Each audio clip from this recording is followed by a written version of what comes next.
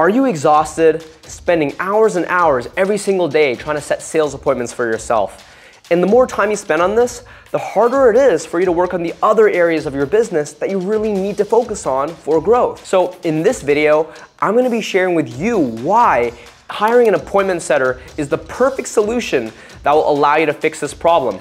And if you can do it well, you'll be able to scale your business to the 7 and even 8 figures and beyond. Everyone here knows that generating sales appointments really is the lifeblood of essentially any business. No sales calls means no deals, and no deals means no profit. But the problem is, managing appointment setter on your own for your agency or SaaS company or other high-ticket service offering actually ends up being a bottleneck that will hold you back from pushing your business forward. So here's why it makes sense to hire a setter to solve this bottleneck. The first thing is, setters will allow you to truly scale sales. When I began my business in 2019, it took only around 8 months for me to push it to around $30,000 in profit a month. But at this point, I was spending 4 to 5 hours a day just setting appointments. I literally had no additional room to grow, and that's because between closing deals and booking calls and even working with clients, I was already out of calendar space. If anything, I was pushing 80 hours a week worth of work. So if I wanted to close more deals, I needed to actually be able to generate more sales calls, which I couldn't do on my own, and I definitely needed to have time to do the sales calls, which I also could not do because my calendar was already filled.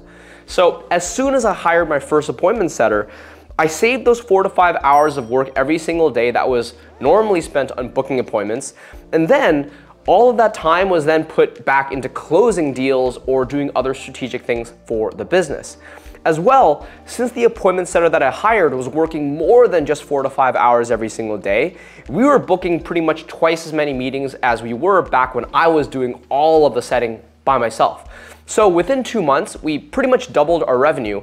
And throughout the rest of the year, I hired another 3 setters, and we obviously continue to scale in a somewhat linear fashion.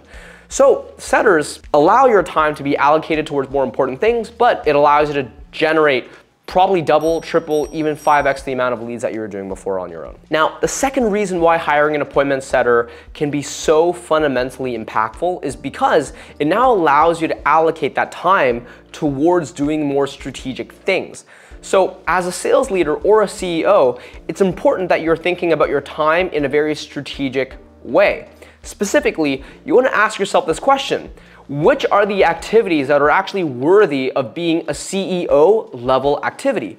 Let's say your business is doing around $20,000 in profit per month. If you're working 40 hours a week, that's 160 hours a month, then that means you should be valuing your time at around $1,250 per hour. If you think about appointment setting, do you think about it as a $1,000 per hour task? And the answer should be no, because you can definitely hire someone who can do that job for you well at much less than $1,000 an hour. This is a fairly consistent, repeatable, scalable process that you can document and give to someone else. It's not so complicated that you should be even considering spending nearly that much amount of time per hour on it. So, what are the tasks that might be worthy of being a CEO level activity? A task that might push the entire business forward in a way which no one else can. Well, first of all, it's important to recognize that the definition of a CEO level activity depends on the size of your company, right?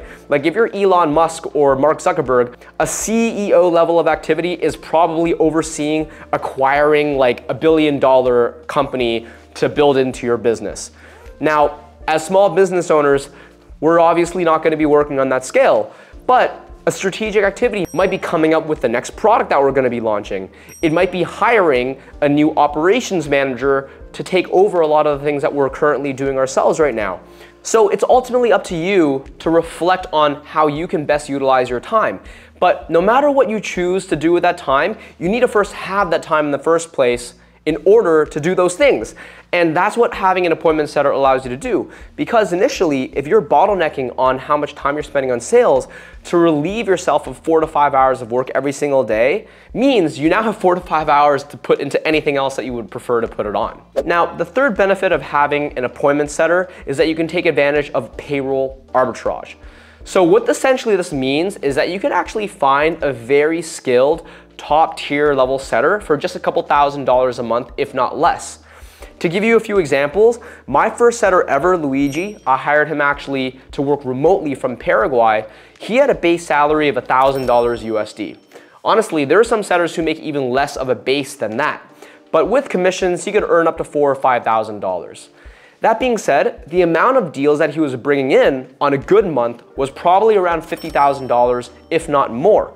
So he was consistently doing over 10 times the return relative to his compensation. Now, if you want to make this a 100% commission rule, you can even go that way, and then you have zero risk whatsoever. But even with Luigi getting paid $1,000 base, that's really not that much, and he's only going to make a lot if he's also getting me paid given the amount of deals he's bringing in.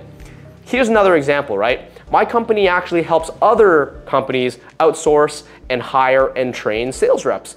So I actually found this really talented salesperson. Her name was Lavon from South Africa, and I placed her at a client of mine who works with recruiting agency. When she arrived at this company, they were doing roughly $40,000 to $50,000 a month. But within the first 90 days of Lavon joining that company, they actually doubled their total revenue to over $100,000 a month, and now she was making around $3,500 to $4,500 in her own income. So this $3,500 to $4,500, they're now paying that alone, and they're generating an extra $50,000 from it. So if you do the math, that's like, once again, another 10 to 15x return on investment given Lavon's salary. Part of the reason why is, once again, we are hiring her, a super talented salesperson from South Africa, a country which, despite being completely fluent in English, it's literally their primary language, they just have a cost of living which is like 25% of someone who lives in the US or Canada. So only when you start outsourcing and hiring appointment setters from around the world can you really take advantage of, once again, this payroll arbitrage. Now, before I share this last benefit of having a setter, please like and subscribe this video because I'll be sharing with you a ton more free and epic content all about building sales teams and improving your marketing funnel and just growth in general for entrepreneurs. This final element is that having setters will allow you to lay the foundation for your future sales team. So as you continue to scale, whether it be at 50K, 100K, or even 500K a month, the reality is you're gonna need more and more salespeople. Not just setters, of course, that's a given, but you'll even need to hire more closers to take on those setting calls. You might even one day have to hire a sales manager to manage all of this. When I bring this all up, it can sound a little bit intimidating, which is why you first start with a setter. Because in my opinion, the setter is A, a role that's somewhat easy to hire for, but B, if a setter performs really well, it's the natural progression of their career to actually move on to the closer role. So if your first setter becomes your next closer, then you can just hire a setter to replace your first setter instead of needing to hire a closer brand new, which is a much more challenging activity to do. For me, my best hires have always been internal promotions. Flashing back to Luigi, he was my first setter. He performed incredibly well, and within just 6 months, I was already giving him closing responsibilities, and he not only deserved it, but he was actually asking for it, which is interestingly one of the good qualities that I'm always looking for when I'm hiring, just the hustle and the ambition.